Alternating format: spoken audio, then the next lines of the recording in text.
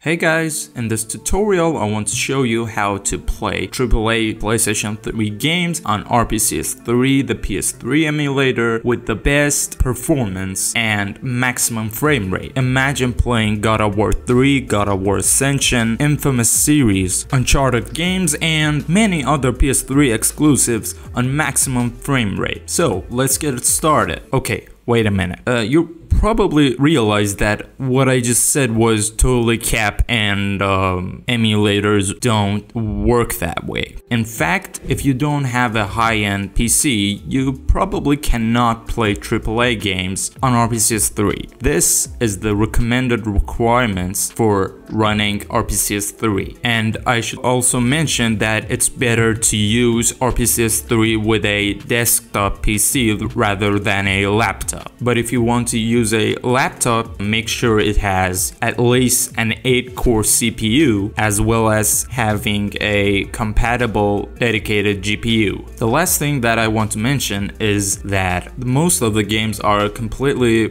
compatible and playable on RPCS3 even with a medium-end PC. But in case of the games that are in-game compatibility wise, they need a high-end PC, and most of these kind of games are AAA games, although you can play them at lower FPS. Okay, first you want to head on to rpcs3.net. Click on download, and here you have the option to download for Windows, Linux, and macOS. After the download is finished, it's better to create a separate folder. Then you want to extract all the files in the zip that you just downloaded into the folder. Before you run RPCS3, make sure that Visual C++ 2019 is installed on your system. Otherwise, RPCS3 won't work. Now you can open RPCS3. First off, we need to install the PS3 firmware. In order to do that, go back to rpcs3.net and choose the Quick Start tab. Scroll down and click on PS3 System Software. When you are greeted with this page, scroll down and choose Update using a computer. And here you can download the PS3 firmware. Head back to RPCS3, go up to Files, Install Firmware,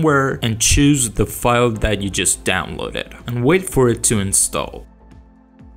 Now let's add games. The games could be a PKG file which you can drag and drop on RPCS3 in order to install them, or they could be a folder. In this case, make sure you choose the folder which contains two other folders named PS3 Game and PS3 Update. Drag the folder and drop it into RPCS3 in order to add the game. I will also link a video about how to dump PS3 games down below. So now we are going to configure our controller. In order to do that, go up to the Paths tab and choose your controller in the handlers box. Just make sure it's connected. Now, before you start your game, make sure you have the right configuration set. Right click on the game and choose Check Game Compatibility. Click on the game title and you should be greeted with the wiki page. Here you can see the settings that are different from the default settings that are already set. So you only need to change these settings. For example, for God of War Ascension, I should change the SPU block size from safe to mega, and the same goes for other settings. In order to change or create a new configuration, right click on the game and select Create Custom Configuration. I should also add that